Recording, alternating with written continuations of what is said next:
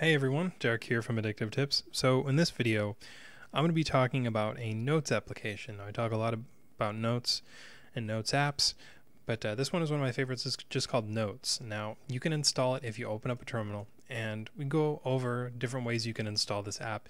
If you don't use Snap packages, they have a Debian package, and they have other instructions as well that I cover, but this one will just be doing Snap search Notes. Now it may not show up in the results, but the package name is just Notes. I just wanted to make sure I could show you guys that it shows up. See, yeah, it's right here at the top.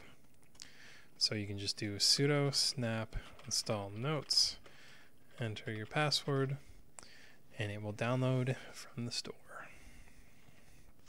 So once we do that, we can open up our launcher, Notes, and it's the one that says write down your thoughts.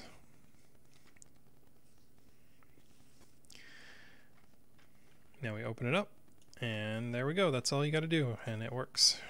It's full screen mode, which I'm not a huge fan of, but if you're looking for a bare bones note application to like write, hello, my name is Derek, I like trees.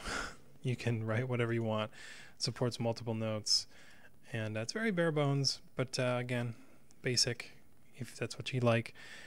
And if you want to learn how to install this application on more systems, besides Snap, if you want to use the Debian package or whatever, just check out the link in the description below, and I will see you guys in the next video.